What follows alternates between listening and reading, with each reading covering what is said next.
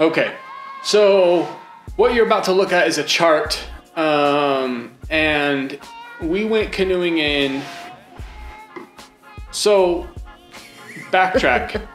I have been wanting, so when I was a young lad, and I wish I had a photo to show you of this, but I sadly do not. My mom and I went canoeing on a river in Idaho near where we used to live. I mean, maybe 30 or 40 times in, 2 or 3 years on a canoe. And every time we went, it was, if you've ever been to a water park, think of like a lazy river where it's slow and low and shallow and kind of risk-free. I'm not an adrenaline junkie, especially when it comes to water, especially deep water. I would say that I have thalassophobia, but I'm not.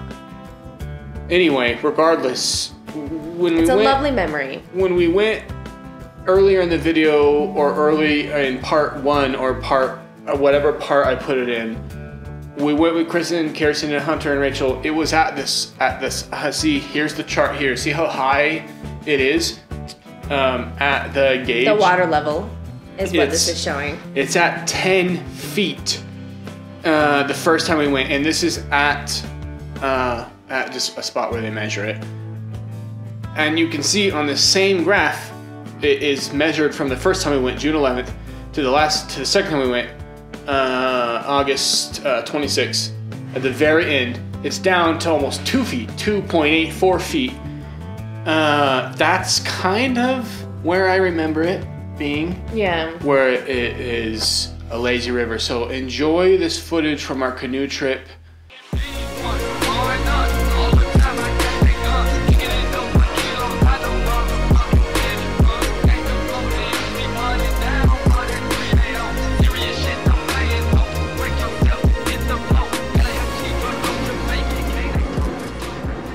So last time we came, the water was at like peak for the entire year. And honestly, peak for like the last 10 years.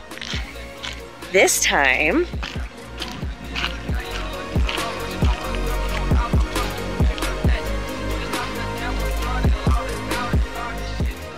it was like here, the water. We were stepping into it right as this textured concrete started. And look how low it is now. Stepping into the sand. I can't believe this. Those docks were not in the water last time because all of this was underwater.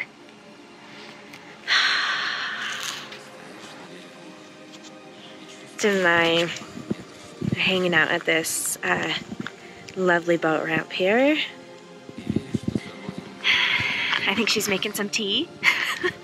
And we're gonna go. It was a great day though. We still got out really early. I think it's like 7 a.m. right now.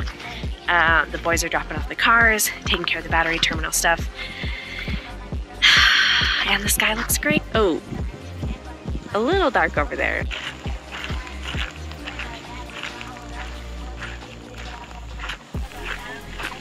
They made it back. I think we're finally ready to go.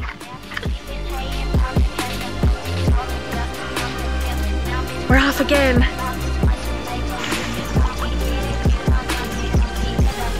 Keep an eye out for sandbars, please.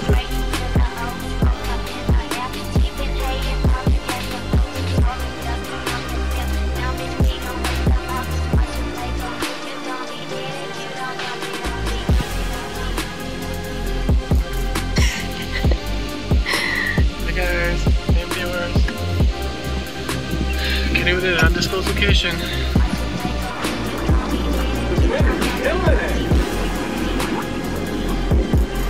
Any sort of like progress.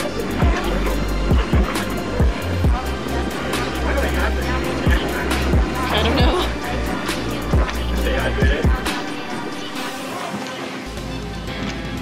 Last time I did. What? Choppy water. I know, we're like going off the waves here. Ooh, steer, that's why I did.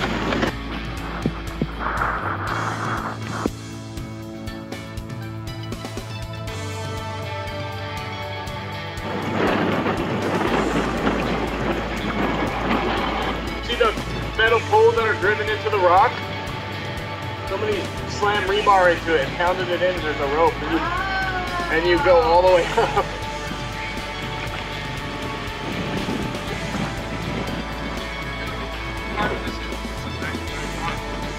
Whoa!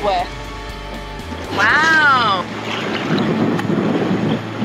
Almost 100 years.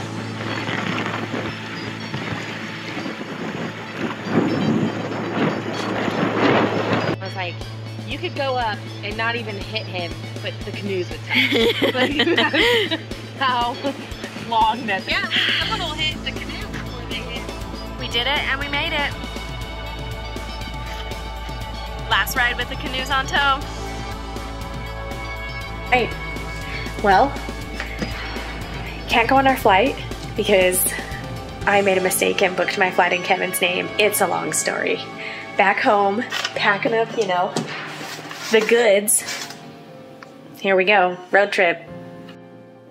So that long story is, we went to the airport in Grand Junction and Kim was like, I'm not sure, but I think the flight was booked in my husband's name twice, my name, Kevin Henner.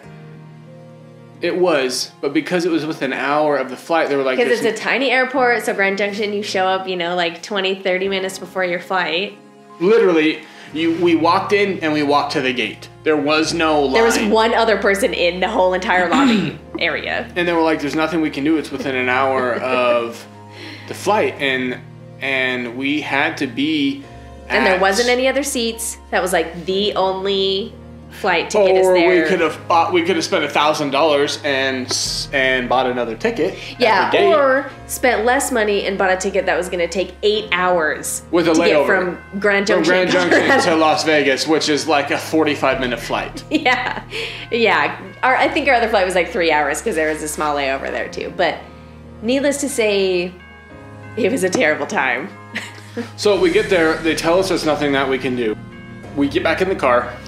We drive, I'll put up a map. We drive from Grand Junction back to DeBeck, load up our shit, drive back to Grand Junction to go on I-70 all the way to I-15, down to Las Vegas, so we make a big L, upside down L.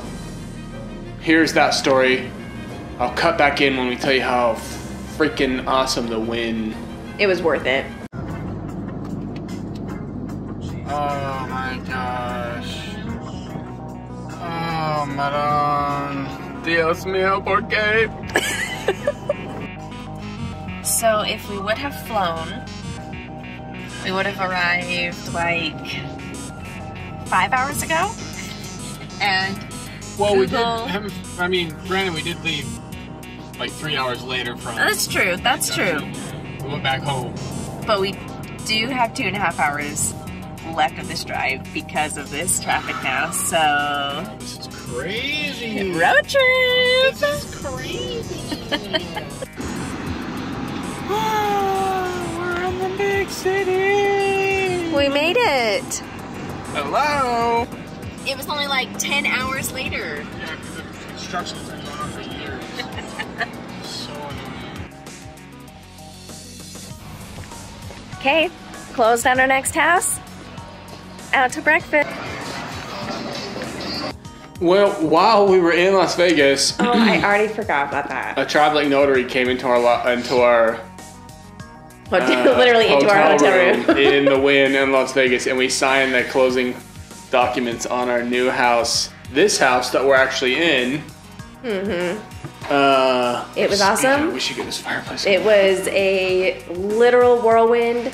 We signed and closed on this house, and I believe we got home and had 1 week to pack everything up and move out. So it's been a time. I remember very little of that month. Las Vegas is super fun. We went to, it was a work retreat. Mm-hmm. We got to go to a club, which I'll put some shots up. I didn't know this, but at the time, and still now, it's the #1 nightclub in Las Vegas. It's called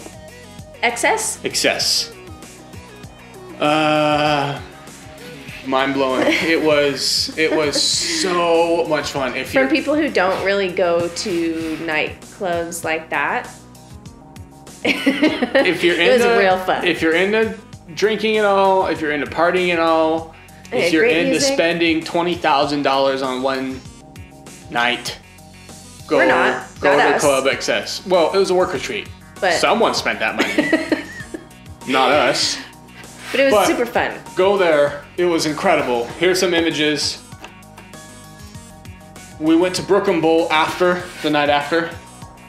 Yeah, that was one I would definitely recommend. That was super fun. It was, again, we got to see Big Gigantic, a cool electro jazz, and the CEO of her company, Homelight, DJ'd for like an hour, and which was actually really cool. Whether or not he was doing it for real, it was sick. So if he was faking it, he did a fantastic job. If he was doing it for real, he did an even more fantastic job. Yeah, it was really cool. It was my mind was blown. He went up there and he acted like he was not.